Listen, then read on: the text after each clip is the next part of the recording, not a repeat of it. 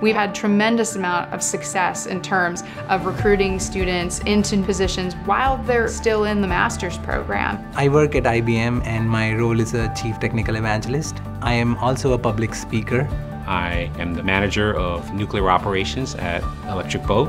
I interviewed for a mechanical engineering position by a company in Spain who was interested in me because I developed a solar tracker during my study in University of New Haven.